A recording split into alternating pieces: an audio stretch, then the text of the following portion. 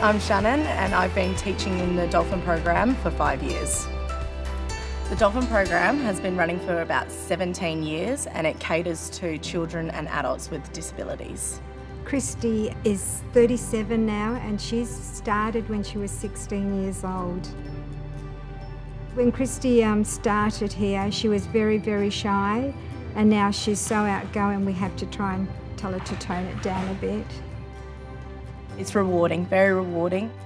There's always little challenges, and those little challenges, when they overcome it, is the best thing. Teachers are very patient with her as well, and they don't give up until she gets her skills.